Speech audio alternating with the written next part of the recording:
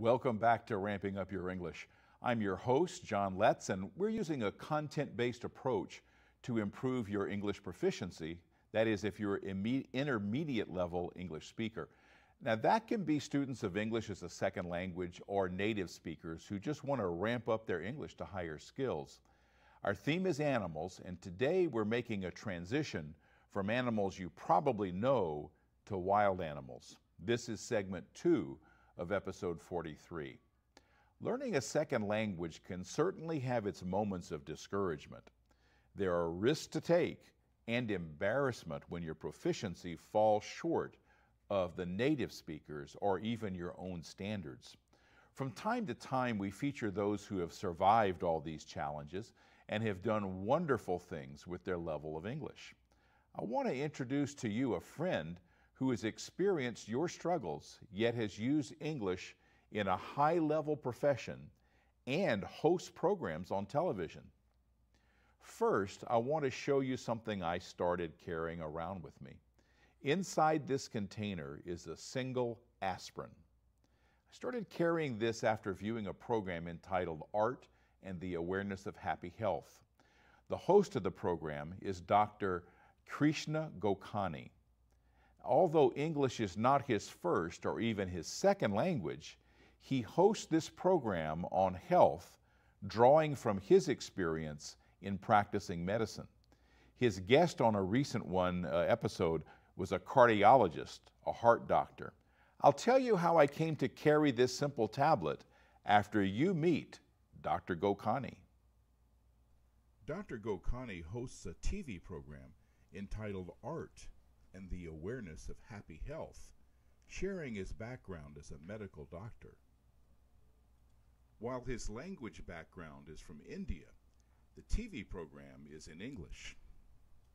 English is definitely not his first language. Welcome, friends, to the another show of Art and Awareness of Happy Health. My name is Swami Anand Krishna, that is initiated name given by Osho, and I have got a very wonderful person, being and doctor also, as my guest today. His name is Brian Morrison. I welcome you, Brian, and I request you to just introduce yourself the way you would. Viewers in Southern Oregon gain insights into health issues from Dr. Gokani and his guests. Some of that information could save a life, so his acquired English is performing a vital function. I asked Dr. Gokani about his language background and how he acquired enough English to produce and host such a program. First 4 years of primary education, we didn't have to learn English, but from the 5th year, we start from ABCD, and A for apple, B for ball, like this, and then we learn throughout the middle school, high school, but we don't talk in English. I see. You're probably learning the rules of the grammar. Yeah, grammar and everything. We write essays, but very difficult to speak in English for us because that was not a habit. So if you want me to tell you, then when I went to university, because our lectures were in English, so we are exposed to the professors and lecturers to hear in English, understand in English, but still they didn't bother or they didn't force us to speak in English. So we were speaking in our local language, And what was your local language? My local language was Gujarati, from the state of Gujarat, where our Prime Minister at the moment, Mr. Modi, is coming from. So you must have had 3 languages you were dealing with, because it's Hindi, right? That's the national language. Four language we had to, Hindi, Gujarati, English and Sanskrit. 4 languages we had to do it in the middle school and high school. That's 4 languages when most Americans can only speak 1. He shares his dilemma when he had to speak English and the experience of not being able to speak his target language as well as the native speakers. Then medical school, we had to speak, answer, but still in conversation we were not. Then very first time when I went to England for my post-graduation, I was in a dilemma to speak. I was knowing how to speak, but you know your tongue is tied. Yeah. But first 15 days when I was in England, it was difficult to converse with the patient, the nurses, though you are a doctor, but you are ashamed that you can't speak the language.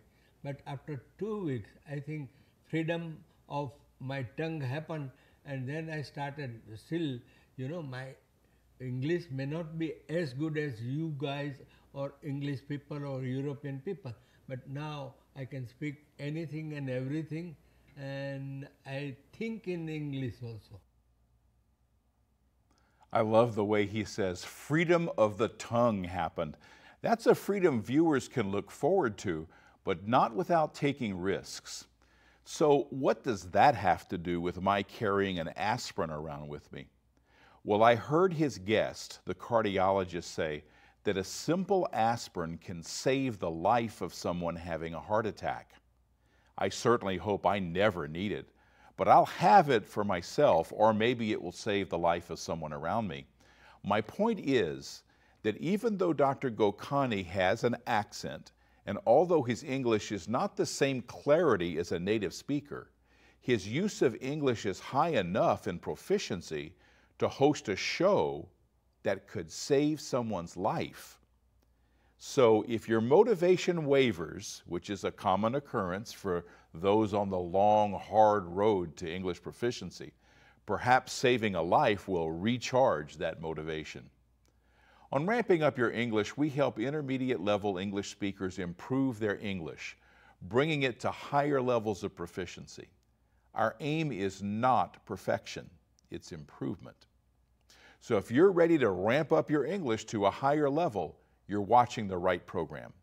Ramping Up Your English mostly supports listening comprehension using the context of an academic unit to provide context for increasing your comprehension of spoken and written English, as well as growth in vocabulary and more complex use of syntax across a wide spectrum of language functions using the appropriate forms of language. Our current unit thematically is animals, and we're going to take some knowledge of farm animals and use it to enter the world of wild animals. We'll begin those steps right after this. Is it true that ramping up your English is going to the dogs?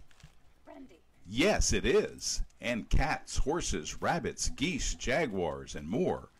Join us in our new unit on animals.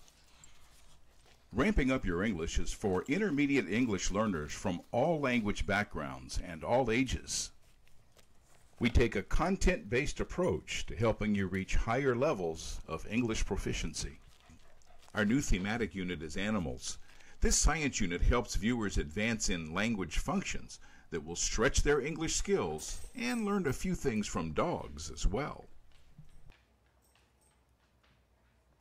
Openness, trust, faithfulness, loyalty, playfulness, and more. The qualities that we as humans really do need to learn and to have in our lives on a daily basis because they deliver such beautiful rewards. Ramping Up Your English can be seen on the Ashland Home Network on channels 15 and 115. It's on channel 182 on Charter Cable in the rest of Southern Oregon. Join us for better English and a grand time with animals.